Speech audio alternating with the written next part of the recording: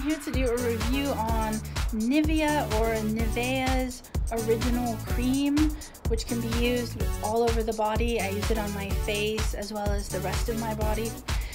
This is the oldest cream that we have on the market today. It was invented in Germany in 1911, so it's over 100 years old. It's a very, very thick, very, very creamy formula. It's really, really wonderful, and I personally think it's deeply nourishing and moisturizing. I think the fact that it's so old and it's such a staple that a lot of times we forget, sometimes going back to the basics can be the best idea. I find that if I put this on before I go to bed, I wake up and my skin is super radiant and dewy, and it's just a really wonderful product. I would definitely recommend Nivea's original cream, which comes in the jar. And it has a really light, sort of citrusy smell. That's basically how I would describe it.